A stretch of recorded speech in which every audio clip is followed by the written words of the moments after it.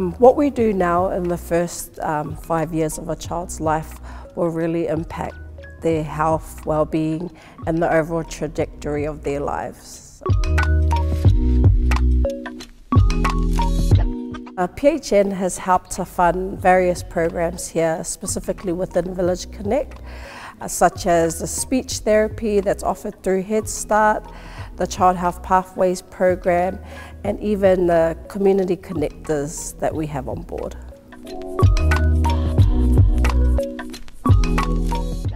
This work is so important because we believe that all families in our local community deserve to have sustainable and accessible services in child health development.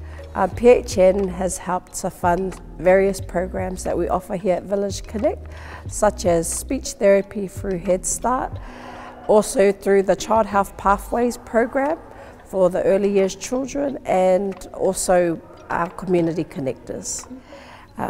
We're seeing families who are experiencing long wait times to get access to allied health services, and as a result, it is causing delayed readiness for school in young children.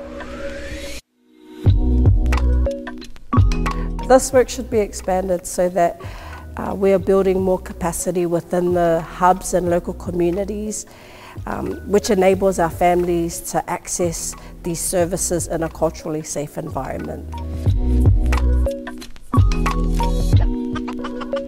An example of a family that has benefited from the TOTs program is a young child that attended one of our playgroups.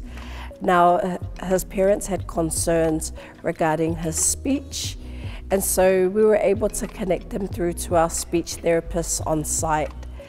Mum did talk to me about her concerns of whether he would be ready for school, but after getting through the speech sessions and them continuing to come and access other services in this hub, they were able to transition him to school.